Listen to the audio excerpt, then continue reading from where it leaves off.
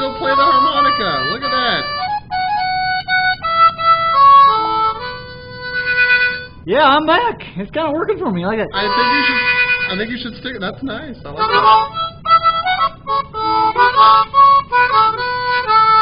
Yeah, definitely stick with that one. Yeah. Should I get my spoons out though and spoon? You know, we could like do that. You know, with the cowbell maybe. You know. Cowbell and harmonica duo. That might kind of work. I think so. That might.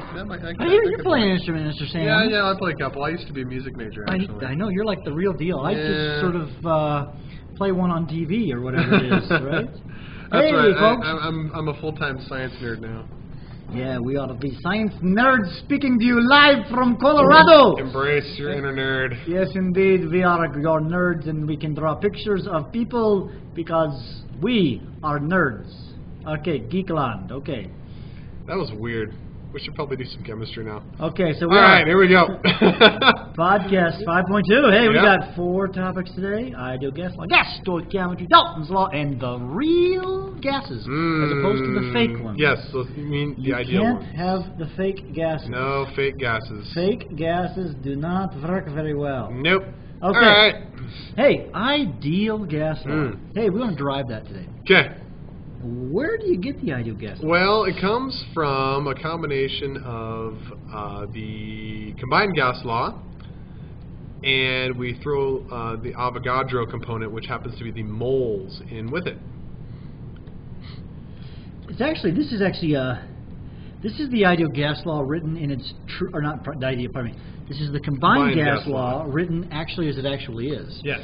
Oftentimes we ignore the in because the moles are kept. Yeah, we usually don't change the moles unless you're blowing up a balloon or a tire or something like that. So this is the actual form of the combined gas law. Yes. So if we take this and we basically rearrange it, we can solve. Yeah. What we're going to do is with the combined gas law, we have changes taking place. The pressure changes, the volume changes, the temperature changes, things like that. But when we deal with the ideal gas law, there are no changes. We're dealing with what are these measurements at a particular set of conditions.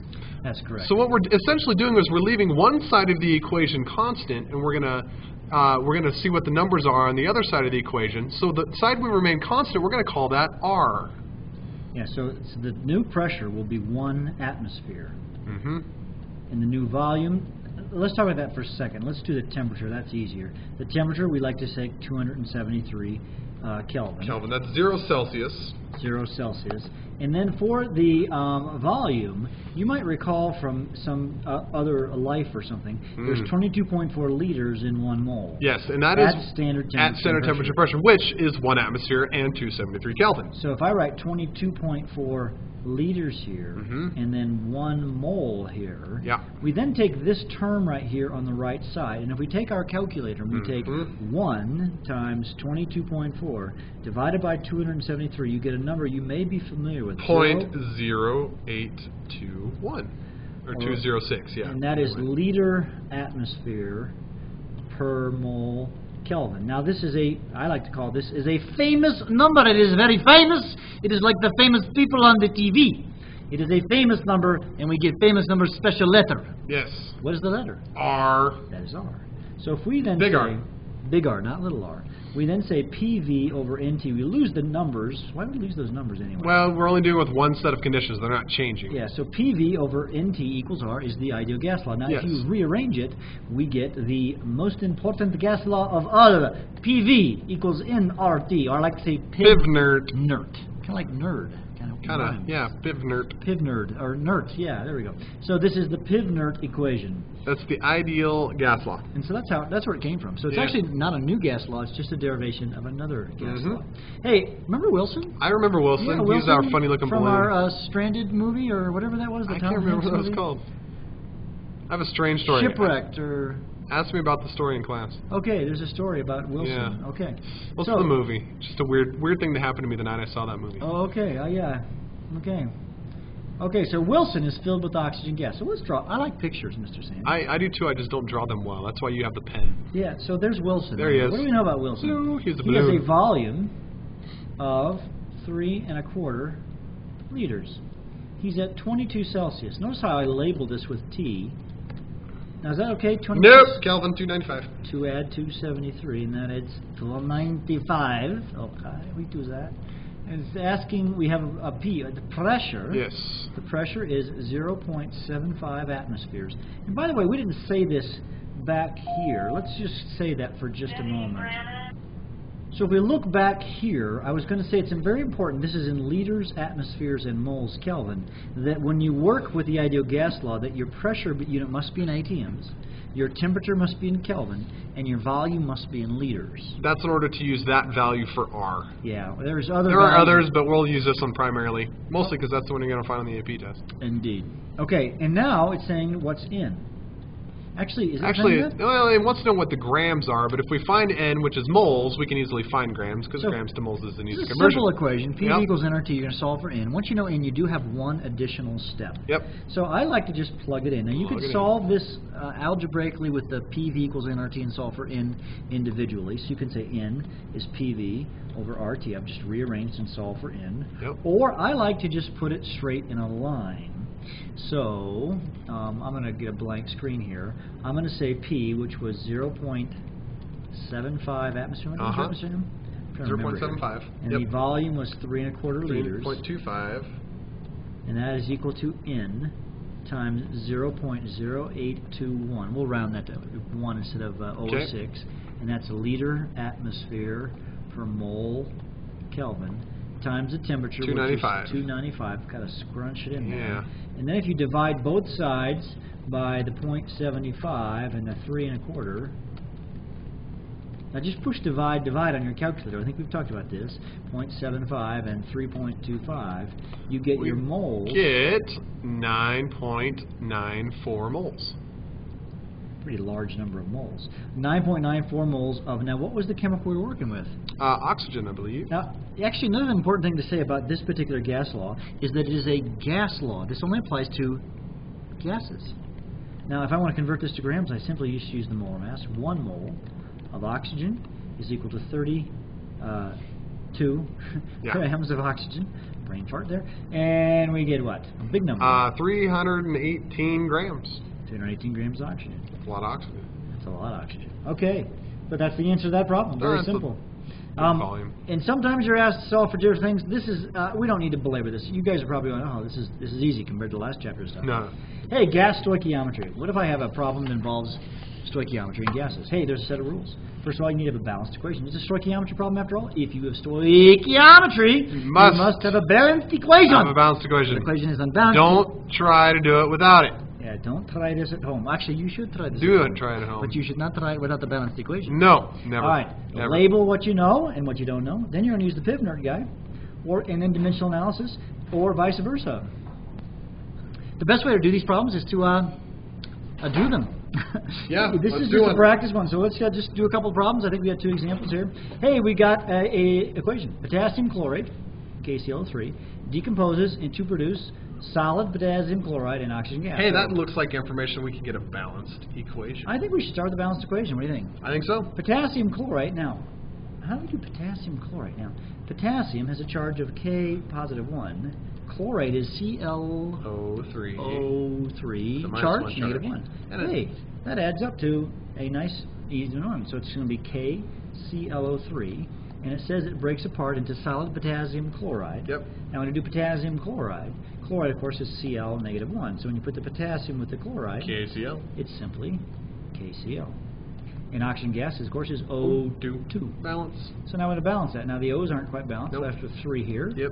2 here, Yep. and 2 here. Yep. Now, what do I know? We know that we have a temperature of 40 degrees Celsius. Now, it's temperature of what? What are we going to put that under? Oh, it's Gas. the temperature. Oh, sorry.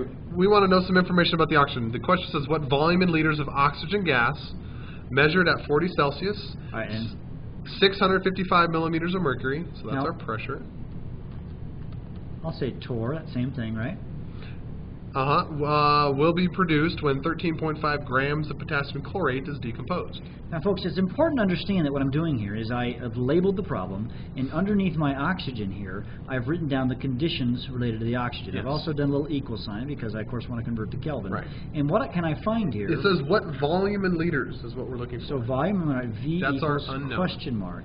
And if you look at this equation right here, this is like PV equals nRT, but Except I'm we're missing what? We're missing an N. So N is actually missing as well. So I can't solve the problem if I have two variables. No. So I have to use this number here. Yes, that number there is going to help us find N of oxygen, because you can always convert grams into moles of one thing and then do a mole ratio to get moles of another thing.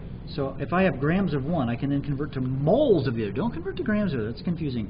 There's 122.5 grams of potassium chloride. This is the molar mass of potassium chloride. Did you just know that off the top of your head? I did. I'm just cranking in my calculator and I'm looking down thinking, wait, how did you know that? Because I am amazing! And you've been doing this for a while. I've done this a few years and I actually know that one. Why I know that, it's actually dementedly sick, I think. But oh well. Is that a word, dementedly? Dementedly? I don't know. I don't know. Anyways, yeah. All right. Now I just converted to moles of potassium chloride. I've got moles. I'm good, right? No. That's moles of potassium chlorate. We want moles of oxygen. Notice the N is the moles of oxygen, ladies and gentlemen. Different common mistake. People ratio. You must then say multiply by 3 moles of oxygen to 2 moles of the potassium chlorate. Now, do you know the answer off the top of your head? That is going to be approximately 0.1, 0.3, 0.2 something. No, you're close. You're 0.165. Not bad. 0.165 moles of oxygen. Now that number can then be put in here, which is exactly what I'm going to do. 0.165 moles. Now we have PV equals nRT, and we know everything except, well, for V. Okay, so I'm going to actually, let's figure this out. The temperature is 40 Celsius, so that'd be 313, is that right? Yep. 313 Kelvin. And then to get to the torrs to the atmospheres, I'll take 760 torr in 1 atmosphere. 0.862. 0.862 atmospheres. Got those in your head, Mr. Sanders? I do. I've got them on my calculator. Okay, so PV equals nRT. This is 0.862 atmospheres. We're looking the for volume is my variable, X, if you will. The number of moles was 0.165. It was. Times R. Which is always 0.0821. 0.0821. I won't put the units because I'm going to run out of space here. And temperature 313. 313, I knew that. And so then we divide both sides by 0.862. They cancel on this side, and the volume equals... Mr. Sams is busily typing into his calculator so he gets the correct answer for us all. 0.8. Hopefully it's correct. All right, it's 4.92. 4.92 liters. That seems like a reasonable value. I can go with that answer. That seems totally reasonable. We have one more example with this gas stoic. We have a problem, and guess what? I even gave you the equation. How nice was I? That's but pretty it's a nice. little bit different. But it's not balanced. It's not balanced, and so what the equation was, P4. No, P. Just P. Plus O2. P2O5. Diphosphorus pentoxide. So when I balance this, you always start with the most complex one. Now, but I see we have an oxygen issue. Yep. So if I put a 2 here, that gives me 10 oxygens. That gives me a 5 here. And a 4. And a 4 here. There it is. Now, what do I know? This question says how many grams of P2O5 are produced. That's what we're looking for. I wrote that, grams, question mark. When 82.54 milliliters of oxygen. 82.54 milliliters. At 6,000 kelvins. Is that hot? That's pretty toasty. That's quite toasty. And 45 atmospheres. Oh my word. That's very high pressure too. It's completely consumed. Okay. So we now, I like to think of it, this is P. This is T. No, that's not P. This is V. There you go. This is T. And this is P. Okay. We always know R, so we can find N. R, check, we know that, so we can find N. So in this case, we'll do this business over here secondarily. Yep. So we're going to do PV equals nRT. Now, volume is 82.54 milliliter. Now, hopefully, I'm not going to show the dimensions on this, but if you are trying to convert from milliliters to liters, what do you do? Divide by 1,000. So that would be 0.08254 liters, because they have to be in liters. That's in Kelvin, so check, we like that. That's in atmospheres, check. So I am going to... Plug and chug in the ideal gas law. Do P.